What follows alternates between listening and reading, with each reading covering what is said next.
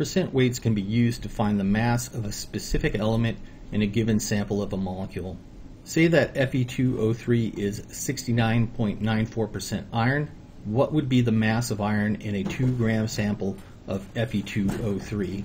One of the most important things to remember is that we need to use percent in a mathematical form. So when we report percentages as 69.94%, that is not what we use in a mathematical calculation. We need to divide by 100. So representing a percentage in mathematical form, 69.94% would be written 0.6994%. So we need to divide by 100 or your answer is going to be off. To answer this question, we take the total weight of our molecule, which was 2 grams of Fe2O3, and then we multiply by the percentage of iron inside of Fe2O3. We multiply together and we get that in that 2-gram sample, 1.40 grams is due to iron.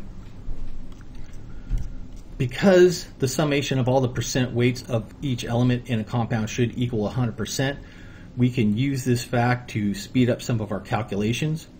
Once again, we know Fe2O3 is 69.94% iron. We can easily come up with the percent oxygen by simply taking 100% and then subtracting off the percent iron from that. What will be left is the percent oxygen, or at least a very close estimate of it. This is also true for the masses.